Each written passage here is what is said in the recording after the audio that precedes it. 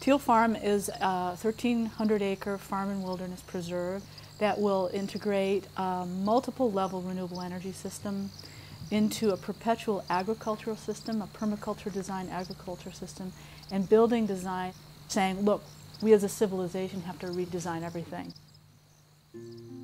My own awareness of the problems and the issues that are challenging us are, they're overwhelming, for one thing, because they're systemic, because we're talking about global changes in our global ecosystem. We're not going to have viable choices that we can implement on a daily basis until we change our system of manufacturing, transportation, energy production, food production. These are monumental tasks, and I think the charge right now is to start. We are in a transition, and we are a culture of transition right now. We don't really expect that these monumental changes that Melissa just spoke about are going to happen immediately, perhaps not even until the end of the century, but they have to be begun, and then if we reflect on them as being in transition, trying to reach a more ideal place, then I'm comforted that we're on the right track. We also need models and examples to show us that something that we have not yet envisioned but desperately crave and want and need is possible. The renewable energy system at Teal Farm will go in phases. Currently, we have a photovoltaic array, a 15 kilowatt photovoltaic array, which will create a third of the power. We also have gasification, wood gasification boilers. And then we also have the implementation, the plumbing, the infrastructure to accept phases 2 and phases 3.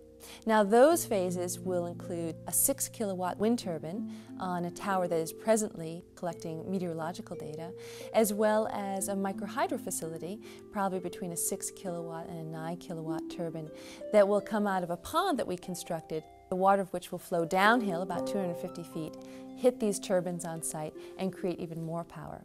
If we think about how our energy system is structured right now, it's very centralized. You know, we get our energy from hundreds of miles to the north in Hydro-Quebec and several hundred miles for many Vermonters from the south in Yankee Nuclear. But what we're proposing with this barn and with this experiment is that we begin to decentralize energy production. We think about local distribution of that energy to local consumers. Tell me about this concept you have of this new energy and the new barn idea. First of all, Vermont's known for its barns, isn't it?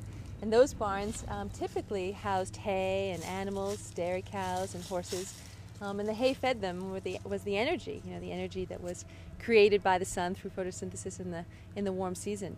This barn is a barn in a similar sense, but in a different sense of energy production.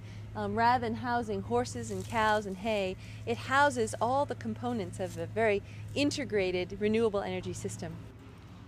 We've created the situation. No one else has put it in our lap. We've got these issues, we have to face it, but on the other side of that is knowing that we can be the engineers of something truly great. So Amy, what is this, like the jacuzzi room? What are we looking at here? No, it looks like it. You know, we're standing by the farm's hot water tanks, storage tanks, and they need to be super insulated, as you can see, so that when the sun shines in the wintertime, we can take full advantage of the hot water and the temperature that's raised, and then store it for a long period of time. So the whole southern wall is going to become an array of solar hot water heater, capturing all that heat. Exactly. That water then goes here. That's right. And then goes through the whole radiant floor system. You got it. That water also is used, or the glycol in that system is used to heat the domestic hot water used in the farmhouse. Now you mentioned also you had like a wood gasifying oven, is that correct? That's right. Should we go see it? That'd be awesome. Let's go. These are virtually smokeless wood gasification boilers. They're burning wood, but the combustion is almost entirely complete, so they're smokeless. This is merely a backup to your principal source of heat, which is the radiant hot water heated by the sun. Exactly. We have multiple backups, and all of that backup and redundancy is also renewable. Now, do my eyes deceive me, or is the backup to this good old-fashioned oil? Is that these are oil tanks? I mean, it looks like an oil tank or a diesel tank, but they're actually filled with biodiesel. And interestingly, it's a waste-based oil. There's a company that delivers for heating purposes used vegetable oils from the restaurants. That's correct. Yeah, I mean, they make a biodiesel from that feedstock. Something tells me they're going to be on our show pretty soon. Oh, they're great. It's called Green Technologies in Winooski. Wow. That's right. You know, ultimately, Claude, what we're trying to get at is a very important situation in the world, which is global climate change, right? And that global climate change is being directed by the consumption and combustion of fossil fuels.